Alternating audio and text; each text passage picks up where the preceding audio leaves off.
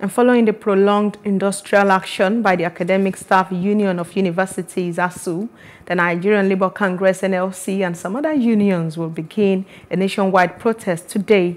Despite negotiations and interventions by concerned citizens, the federal government and the ASUU are yet to settle their differences after nearly 6 months.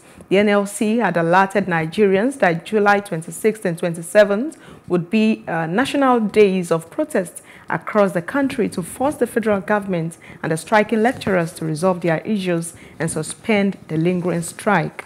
Hello, hope you enjoyed the news. Please do subscribe to our YouTube channel and don't forget to hit the notification button so you get notified about fresh news updates.